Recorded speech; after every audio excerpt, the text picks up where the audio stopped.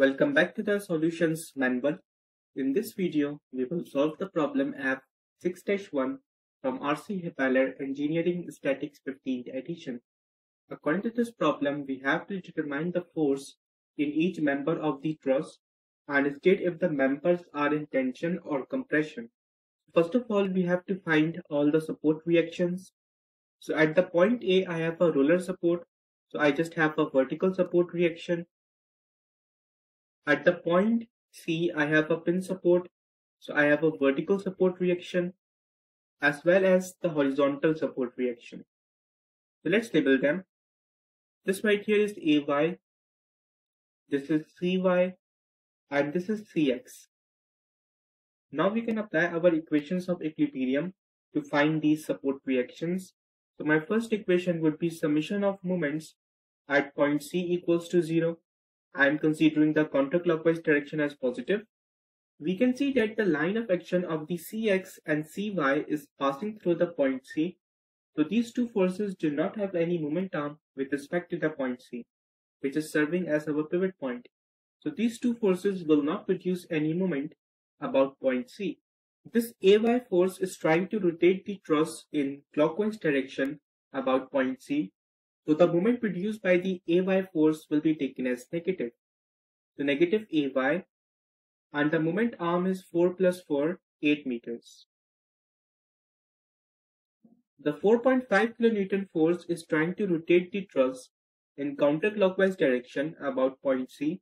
So the moment produced by the 4.5 kN force will be taken as positive. So positive 4.5. And the moment arm is this 4 meter distance equals to 0.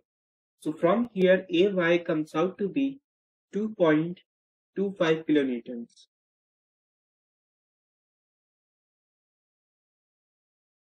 Now for CX, we can do summation of forces in the x direction equals to 0.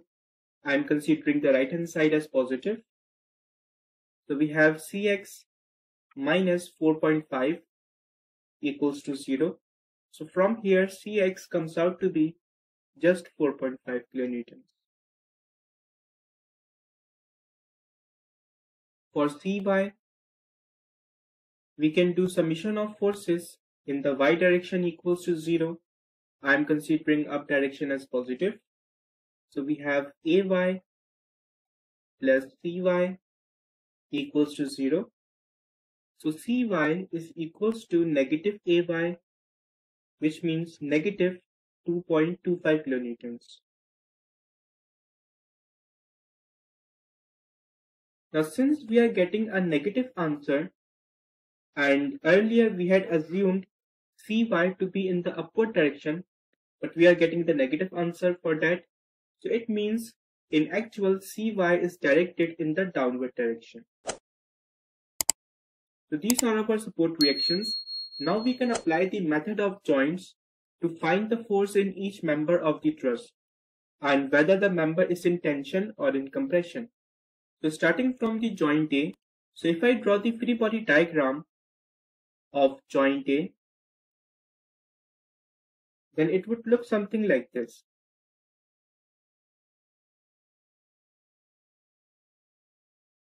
I have a vertical support reaction AY. I have the force due to this member AB, which I am assuming it as a tensile force.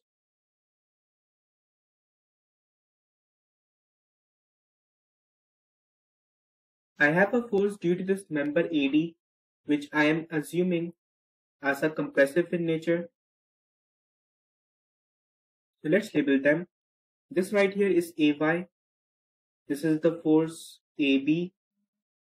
And this is the force AD. Now we have to resolve this FAD force into its components. So we have a horizontal component and a vertical component. This angle right here is, let's call this alpha, which is same as that angle right here. So the horizontal component is FAD cos alpha and the vertical component is FAD sine alpha. So for alpha, we can consider this triangle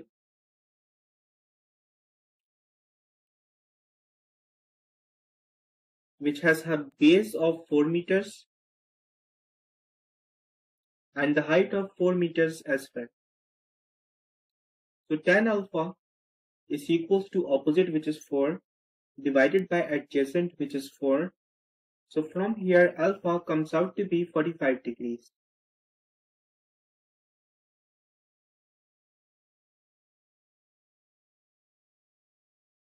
So now we can use our equations of equilibrium.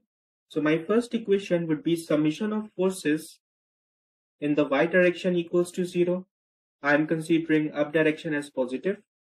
So we have AY minus FAD sine alpha, and alpha is 45 degrees, equals to 0.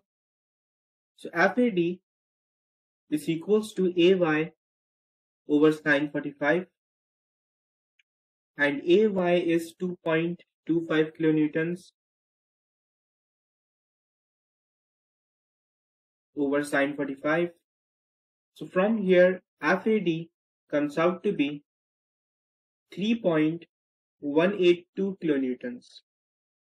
And since we are getting a positive answer, and earlier we had assumed FAD to be a compressive force, so in fact it is a compressive force because we are getting a positive answer. Now for the force FAB, we can do summation of forces in the x direction equals to 0. I am considering the right hand side as positive. So we have FAB minus FAD cos alpha, and alpha is 45 degrees, equals to 0. So FAB is equals to FAD, which is 3.182 kilonewtons, times cos 45 degrees. So from here FAB comes out to be 2.25 kilonewtons. Since we are getting a positive answer, and earlier we had assumed FAB to be tensile, so in fact this force is a tensile force and the member is in tension. Now we have to repeat the same procedure for the other joints as well. So now considering the joint B,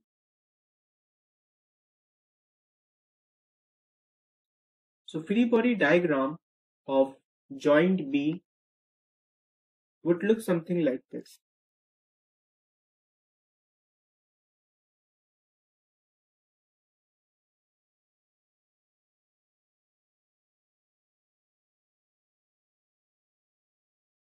I have a tensile force due to this member AB. I have a force due to this member BC, and I am assuming it as a tensile as well. I also have a force due to this member PD, and I am assuming it as a tensile as well. Let's label them. This right here is the force FBC, this is the force FAB, and this is the force FBD. First of all, I am going to apply summation of forces in the y direction equals to 0. I am considering up direction as positive. We just have a single member FBD, which is equals to 0. So it means FBD is a zero force member.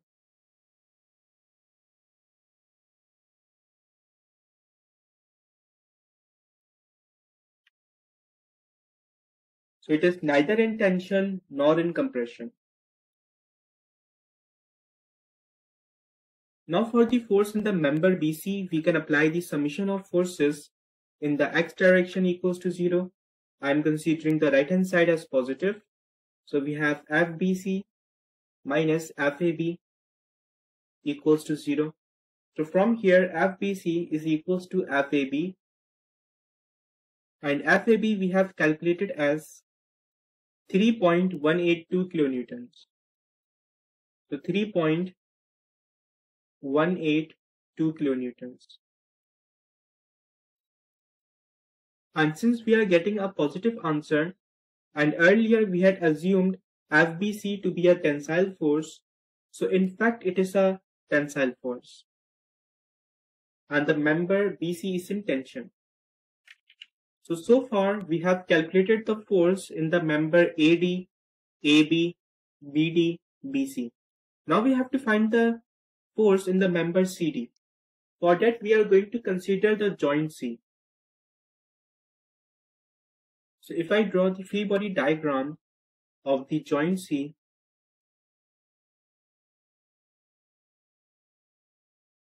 then it would look something like this.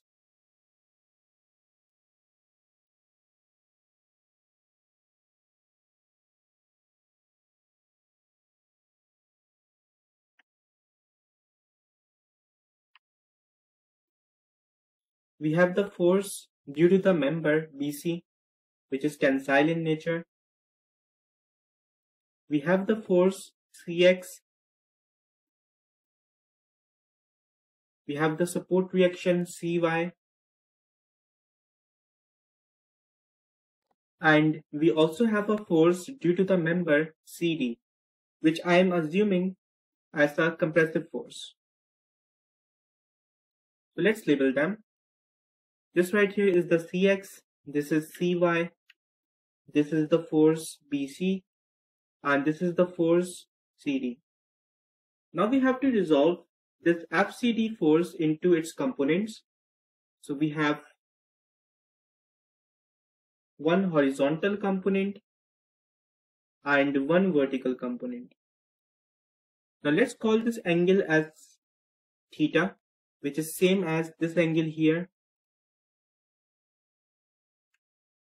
And to calculate the value of this angle theta, we can consider this triangle, which looks something like this.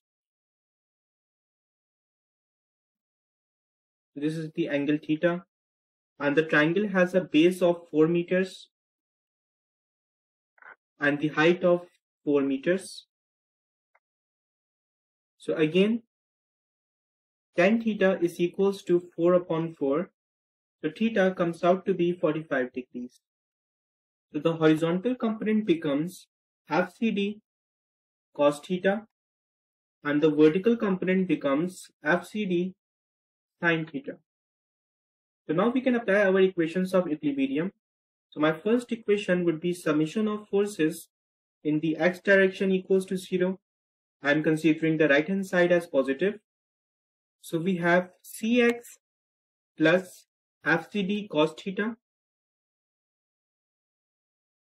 and theta is 45 degrees, equals to 0.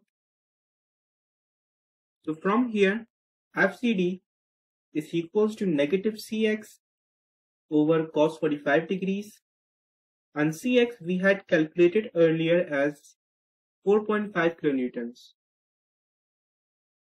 So FCD is equals to negative 4.5 over cos 45 degrees. So from here, FCD comes out to be negative 3.182 kilonewtons. And since we are getting a negative answer, and earlier we had assumed FCD to be a compressive force, so in fact it is a tensile force, and the member CD is in tension. So let me summarize the whole solution.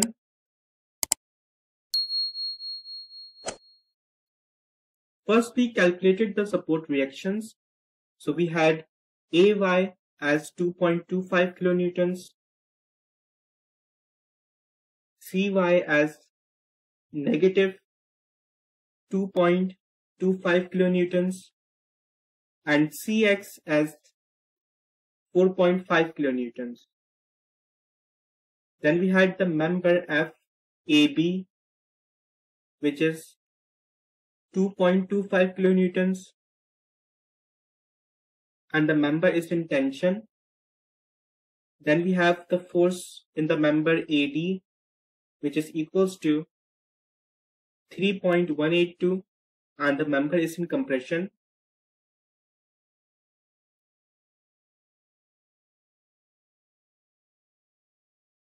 Then we have the force in the member BC, which is also 3.182 kilonewtons, and the member is in tension.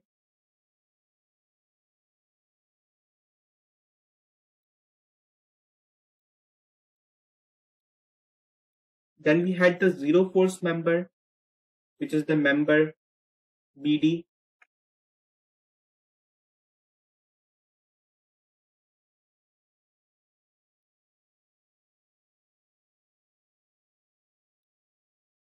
So zero force member. So neither in tension nor in compression. We have a force in the member CD, which is negative 3.182 kilonewtons. And since we are getting the negative answer because earlier we had assumed it as a compressive force, but in fact it is the tensile force and the member is in tension. So this is it for this problem. I hope you would find this video helpful. If you do, please make sure to subscribe to this channel and also turn on the bell icon for the daily updates.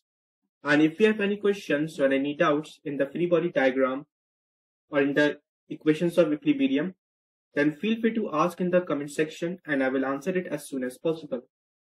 Thank you.